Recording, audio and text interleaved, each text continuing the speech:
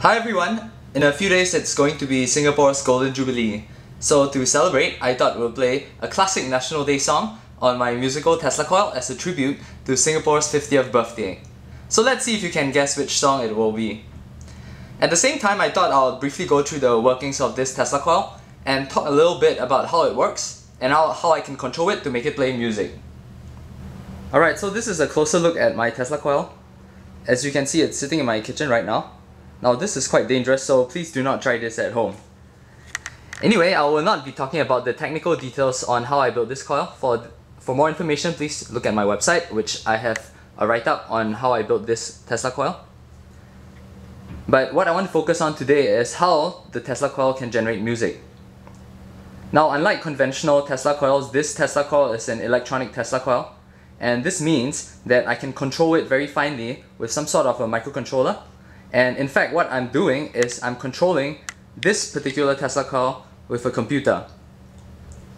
In order for me to communicate with the Tesla coil, you can see this orange cable over here.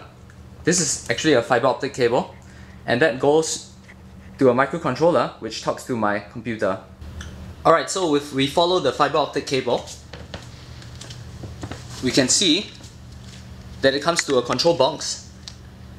And what I have is I have a MIDI cable that connects to USB and it talks to my computer. So what I can do is I can play a MIDI song or any sort of MIDI device like a keyboard, and I can send it to my control box, which I have a microcontroller inside. And what that does is that it interprets the MIDI signals and converts it into a language that my coil can understand. And it sends this by this orange fiber optic cable. Alright, so the coil is ready to go now. Let's see a quick demonstration of it making sparks.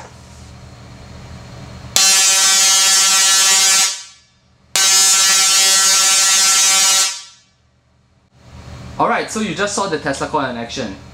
Now, even though the sparks look like they're continuous, in actual fact, what is happening is that my coil is generating many sparks per second. Every time it makes a single spark, it makes a bzzz sort of sound. But if I make 200 sparks a second, it starts to sound like a tone. So what I can do is I can control how many sparks it makes per second, and by modulating this up and down, I can actually change the pitch of the sound that it's making.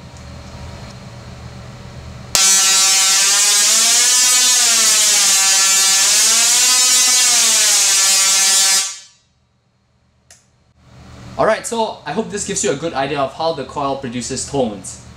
So I thought to myself, instead of controlling it with my controller and just increasing or decreasing this frequency, I thought, why not let my computer do it? So what's going to happen next is that my computer is going to play a song and my Tesla coil is going to be the instrument.